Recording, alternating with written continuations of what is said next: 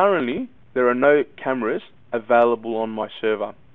So when I click on my camera option and click add, I get given the following page. This is where I add my camera. So the camera name is something unique.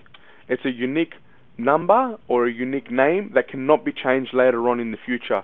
So it's very important that you put something in that's a unique identifier.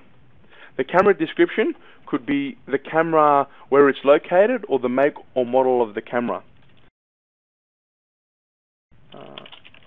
Front camera. Okay.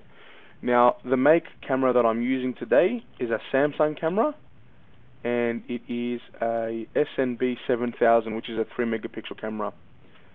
My next option allows me to select which recording directory that I can record all my cameras to. Now, if I have a network attached storage, I can map the hard drive there, or if I have additional hard drives located within my server, I can also select them. But the current computer that I'm working on, or the current server that I'm working on, only has one hard drive installed.